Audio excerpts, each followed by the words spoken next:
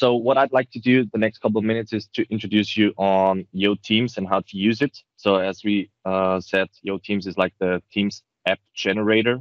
So you can build Teams apps nowadays, which offer a variety of features. You can build tabs, you can build bots, you can build messaging extensions, connectors, and so on and so forth.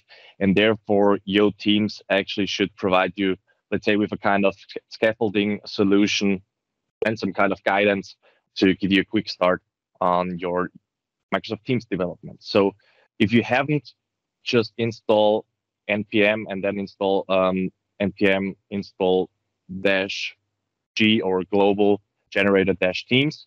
And after that, you should be able to use it. And the way you use it is kind of simple. Within your favorite terminal, may that be on Windows or on Linux or on Mac, just type in yoteams in a folder where you want to actually scaffold a new Microsoft Teams project.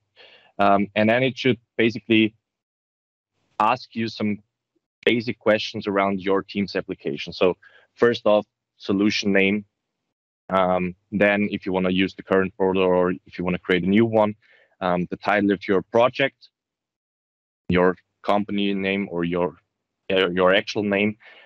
Then you can play around with the manifest versions. So you have the choice of using either one of the more older manifest versions like 1.8 or the newest one, which is 1.11. And we were planning to deprecate at least some of the old ones because we see that they're hardly ever used. Or if you want to test out preview features, you can also go along with the dev preview version, which offers you more functionality in terms of your Teams application. So you pick and choose one of the manifest versions, and then you can actually choose if you want to do a quick scaffolding or if you want to get asked all the questions which are in there. For the sake of simplicity, I'll pick the quick scaffolding because I don't want to get into too much detail. And then this is kind of the most important question being asked: which type of application do you want to build? Do you want to build a tab? Do you want to build a bot? Do you want to build both? So you basically pick and choose whatever functionality your Teams application should have. And for the sake of this demo, we'll go with a bot because we want to build a bot. Then we basically optionally can enter, if we already know our bot endpoint, we can add it into our app settings file or environment file, or leave it blank. And then we have some default questions like showing a loading indicator, if you want to go with a new bot framework bot, or if you want to create go with an existing one. We want to create a new one, or we already have created a new one in Azure, which I'll show in a bit. The name of our bot, then the Microsoft Bot Application ID. And for grabbing this, we'll switch the windows for just 1 second because I have already created a new Azure bot in my Azure portal. So this is my Azure portal in my Azure subscription. I've created a new Azure service called Azure Bot. And from there, what we need to get is the Microsoft App ID. So each Azure bot comes with a Microsoft application or Azure AD application in the backend, and we'll need to grab that ID and paste it in. Then we can also say if we want to add a static tab to our bot or not. So for instance, you can add some kind of introduction phrases or anything in terms of help into that static tab. I won't do that as of now. I also do not want to support file upload to the bot because we have a rather simple demo. And we also do not want to add calling support. So if you would enable that, what the generator would do for you basically is to add to some kind of extended functionality and more lines of code to your bot to make that work out of the box. And after you've basically answered all the questions in there, what it will do is it will generate bot for you. So it will scaffold out the whole project for you. And we won't wait for that because I've already created another one for the sake of time, and we'll directly jump into Visual Studio Code to see how the yoteams generator, what the yoteams generator did for us. So scaffolded out a whole project for us. We have a nice little README in there which explains you how to get started, and also what it has. And that's one of the most important files in there is the environment file, which holds the settings for our Teams application, which is in our case a bot. So it holds the Microsoft App ID, and please don't copy the Microsoft App password. I'll delete it later on as well. So that's the kind of glue between your Teams application and Azure AD, and it also defines default port for local debugging and stuff like that.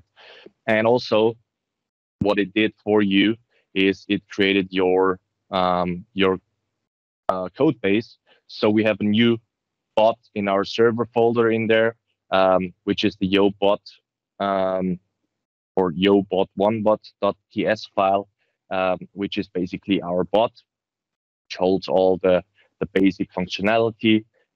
So it makes sure that the bot will be able to run on your local host if you start debugging it locally or in Azure in the near future. And it will also handle all of the logic like the greeting stuff, if a member gets added and stuff. And it also offers us, and that's what I meant earlier by new project template, it offers us functionality of integrating dialogues out of the box.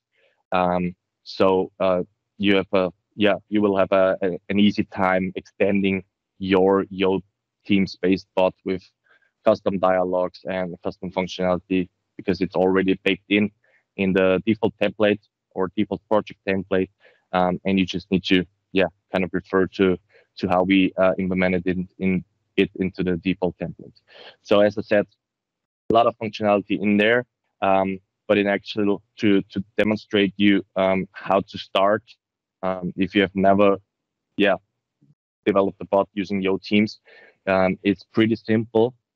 So after scaffolding has been done, you can basically go ahead and type in Gulp Build, which will actually build the whole application for you, which usually takes a couple of seconds to do so. And as we see in here, it uses Webpack to build the client, build the server, and stuff like that. And after it has been built, we can go along with the second comment, which is then Gulp Manifest. And that's a real nice functionality, because what it does now is it will generate the Teams manifest for us. So if you have noticed, it did a short refresh in my Visual Studio Code editor, and it created me a yobot1.zip file, which is actually, if I go ahead and look into my Windows Explorer, which is actually our Teams manifest zipped up and ready to use right away. So this is actually the thing. Within that zip file, it consists of 2 icon files or image files for the Teams application, and also the manifest, which defines our Microsoft Teams application. And the cool thing now is what I can do. I can go along in my terminal and type in Gulp serve to start the bot locally on my machine. And then what I can do is I can switch to my Microsoft Teams web client, because I'm logged in onto my desktop client to do the presentation. And then I can go to apps, manage your apps, and I can upload a custom app. And then what I can do is I can pick the zip file, which has been generated by Gulp Manifest, comment Gulp Manifest for me, select open, and it will bring me basically my Teams application, and I can add it for me as user right away. And what it will do then is, as I have set up ngrok running on my local machine, is that Microsoft Teams will now tunnel to my local host. And as you can see, I'm reusing that Azure bot service. So I've already communicated with that bot before. But what I can do now is I can select, for instance, who am I from that adaptive card. And we see it land on my local host.